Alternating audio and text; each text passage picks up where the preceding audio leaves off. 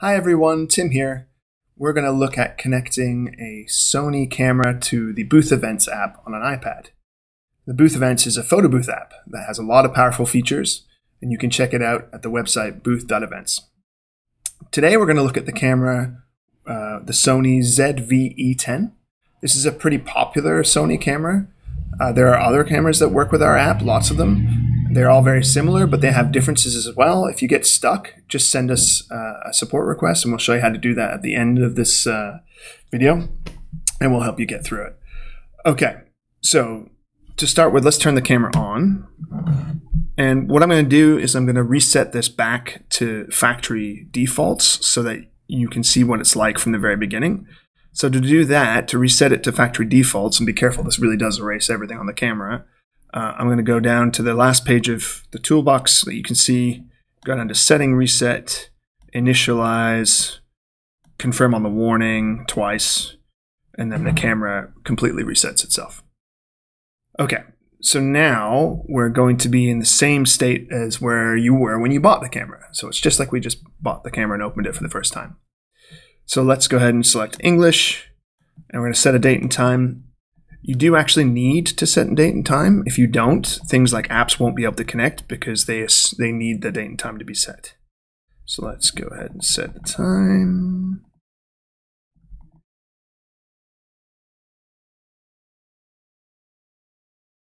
Great. And we can skip that advert. And here we are, we're in the camera. Now the most important thing is that by default, the camera does not let the app connect to it. So the first thing we're going to change is that. So we're going to hit the menu button here, and we're going to go over to the middle network tab by pressing the right button a lot of times. And now we're on the network tab. The first thing we're going to do is turn Smartphone Connect off. We have to do this because we can't turn PC Remote on until smartphone is off. So let's go to Smartphone Connect, and we will turn it off like that. Now we're going to press Menu to go back, and we're going to go down to the PC Remote function and choose that. And now we're able to turn it on. So let's go ahead and do that. So that's the most important thing that you have to do on the camera, is to let the app connect. Next, we're going to go to the right here, and we're going to change this. See where it says Still Image Save Destination? We definitely want that to be on both the PC, which will be the app, and the camera, because we want to make sure that our photos are backed up on the camera in case something happens with our iPad. Okay, and then on the last one here, we'll just leave that at original. Okay, great. Our camera is all set. We can get out of the menu like that. So now we're just going to connect to the iPad. So I've got a USB-C cable here. Nothing fancy. It's plugged into a USB-C dock, which is then plugged into my iPad. So I'm going to take that cord, and this camera has the plug on the left side here. And we're going to gently plug it in. It's on the top when you open the side on the left here on this camera. And when I plug it in, you can see here it says PC. And it's changed modes, which is interesting, but I think that's just because the paper was pretty close on the back there.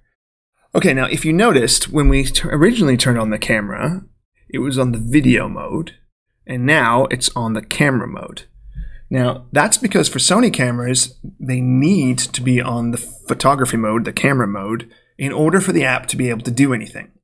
If the camera is on the video mode, the app won't be able to take photos or do anything else for that matter. So if something's not working with your Sony camera, make sure that it's in a photo mode and then try again. Also, it's worth pointing out you must have a card in the camera. If there's no card in the camera, nothing will work. Okay, great. So on my iPad, I can have a look, and sure enough, I can now see the live view on my iPad. And that's all there is to it, to connecting this Sony.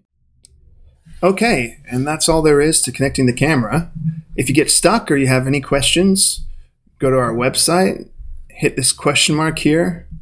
At the top there, hit Ask, and then Email, and then let us know what's up, and we'll get back to you very quickly. All right, that's it for this video. If you want to see other videos, let us know in the comments what you'd like to see.